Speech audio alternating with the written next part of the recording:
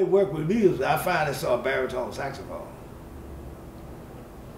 And I don't know how old I was, maybe 9, 10. I hadn't seen a baritone saxophone before. And I was like,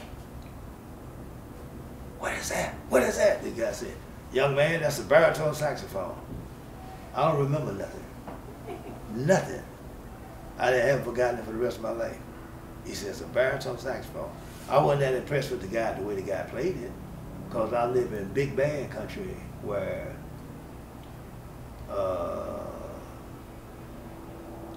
the trumpets are loud, the trombones are louder, and the tubas and the oompas, what you call it, the ones that wrap around your neck. Oh, sousaphone. Mm-hmm. And the sousaphones are louder than that. I said, wow. You know, so they're not like the ones in New Orleans. It's a different kind of ways they play it.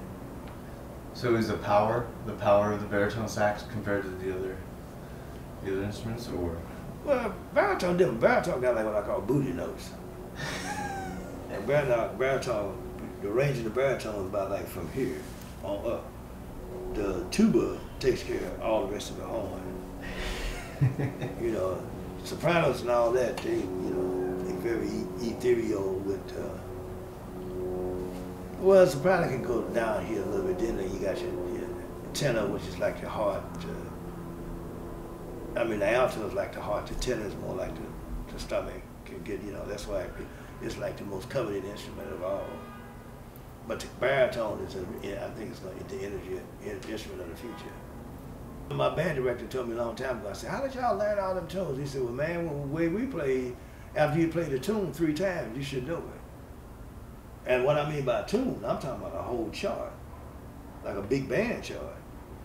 The 4th time around, you're not supposed to have the music no more. I said, oh, really? And I got to the point I could almost do that. Matter of fact, I was on the cusp of doing it myself. Because I started realizing that the horn can take over to the point it's dictating you. You know, so it's a way that it really goes in a whole lot of things. These things are really something else. They really are. You just mean instruments as tools? Yeah. Mm-hmm. They really are. And it's a lot that can come out of it. Technique is just one part of it, but the other parts that can come out can really like get you to say, wow. You know, especially when you go deep inside your own feeling. You know, that can be the part that can be really sort of tricky, and you just have to keep going. You know, you keep rolling in and roll out, keep rolling. Mm-hmm. But when I got sick like that, then that threw me off. I was way gone. I said, damn, I'm looking around like this. I was in the same room that I was in before that had some bricks outdoors, and I just looked at those bricks and said, I've been here before. But when? Wasn't about a month ago. I'm just looking at them going, what, where am I? You know, stuff like that. Mm-hmm. Then a few times people would come through the door. Like William Parker was one guy. William Parker stepped through the door and I knew exactly where he was right away. But I've been dealing with him recently. Different people, you know. No word I got one way out, didn't I? No, love it. It went way out. Music is something that I can tell the guys talking about it. I don't like people to go from a classical angle. And what I'm talking about, I don't like the feeling. It's too much back pressure, too uptight, which is good for them. That's just personally, my personal stuff. That's not the way I like it. Because I like blues, the church, and a lot of other things like that. And not necessarily that that's all I'm going to do. I don't mean that. But I like coming from that angle, you know, from a more of a soulful angle than coming from things. But then again, when I could really read good, man, I was in everything. All of it. I used to play the oboe, the bassoon parts on baritone saxophone in the Gateway Symphony Orchestra. And even though we didn't have a low B flat and all that kind of stuff, I'd get my horn out and play. Then I started improvising a little bit and said, no, get out. No, get out, go. I can give you like a world saxophone quartet story. We were playing, and then after a while we started breathing together without trying. It just happened. You know, we were actually, you know, we were soloing like that. Everybody was and I was saying, well, damn, we breathing together, you know. So that's like Basie did that too. Basie's band would always, you know, play like that. I like music when it's more together than. I don't mind going in different directions. That doesn't bother me, but something needs to be together. Some kind of way. It's other ways to be together. Either the same volume, but some kind of way. Do your personalities all match well outside of the stage environment? Not always, no. Juice was one way, David was one way, Oliver was one way, and I'm another way. So we had like 4 distinctive personalities that would collide all the time. And a lot of times, and the collision would be real good, because that would make us go into something that we didn't do before. Okay. You know, we had a lot of stuff.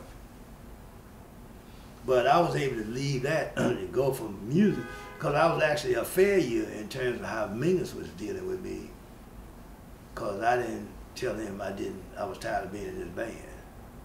So that was a mistake on my part. I should have just been truthful. He said, man, are you tired of this? I said, no, Mingus, it's okay. You know, that was a damn lie.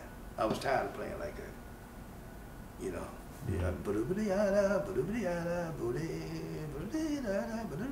Then you go and you play the chords. Oh man, shit, to me that's old. Chords? We don't play them no more.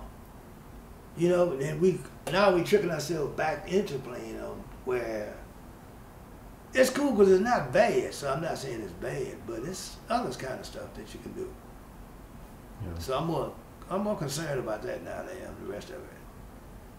There's other kind of things like circular breathing, multiphonics. You got a whole world of things that comes out of these instruments, and they kind of roll, you know. So it's a lot to it. I may be talking nuts, but I'm not. Another look at, I'll tell you about it. In East St. Louis, here is colors. You can look at a Monet painting and see what the colors are. Right.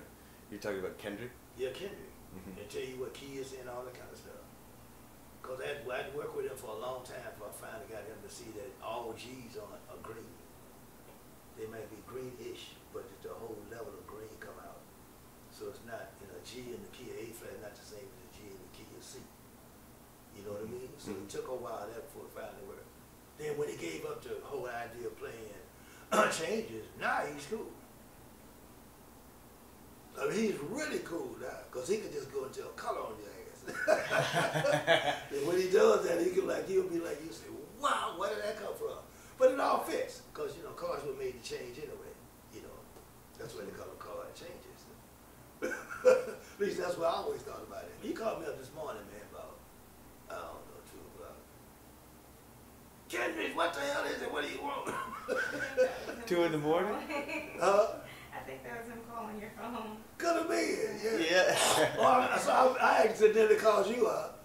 In fact, whatever I did, but we were talking, he said, Mr. Bluiett, said, what? I just wrote my first symphony using colors. Oh, cool. I said, you know, I really am excited. I'm thrilled. But I was thrilled for him because it took him a long time. Once you're sick, then you realize a lot of stuff is because you're sick. Then you can get that off your back in a way. Because you don't have to really be sick right now. You can be, it's whatever it takes to get well. So that takes you to another journey. Now, while going through all that, it's not easy. But being alive is way more easier. You understand? So it's like not easy one way, but it's like, well, shit, you can't get no better than this. I wake up, you know, twiddle my little fingers and my toes and look and say, damn, yeah. So I can smile about stuff. There ain't nothing to smile about. So-called. But I'm happy I'm still here. Yeah. Then you get to ups and downs. The down stuff is more like That's not really frustrated. That's another thing too. I'm not really frustrated at anything. I don't care. You know, to really be truthful, I really don't care. It's cool. I don't, you know. Plus, when I came out of that, when I was coming out of that, I started listening to Duke Ellington. I didn't realize Duke Ellington played so much blues. I said, damn, that's what they mean by sophisticated blues. Oh, I got it. And some of it wasn't nothing but just a plain blues. But I could hear it then, whereas before, I think the word sophistication threw me off. See, I didn't have nothing to throw me off no more.